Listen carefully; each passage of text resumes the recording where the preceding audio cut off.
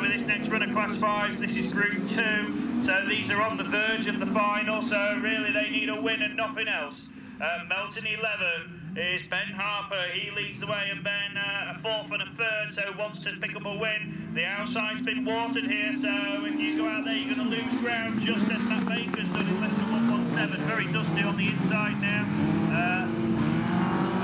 Cone has gone down. Second is another East Midlands car, that's Nottingham 1, Louis Jackson. Then it's Julian Heath and Evesham 10. The battle for fourth is between Gareth Matthews and then the Hereford 282. Dave Watkins. Dave actually best of the scorers in this one, but it's all changing now because Ben Harper's spun it.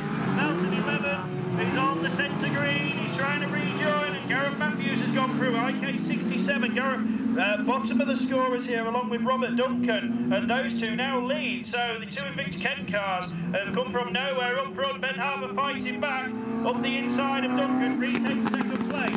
Then it's Julian Heath, Louis Jackson, Dave Watkins, Matt Baker.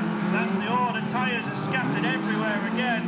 As Jackson tumbles further back, losing another place, but tries to regain it. It's still with Gareth Matthews, and then Ben Harper, the two green machines, coming through with his inner lap to go. Not yet, two to go. Harper on the outside, he's got the speed. Oh, and the green flag's gone out to somebody.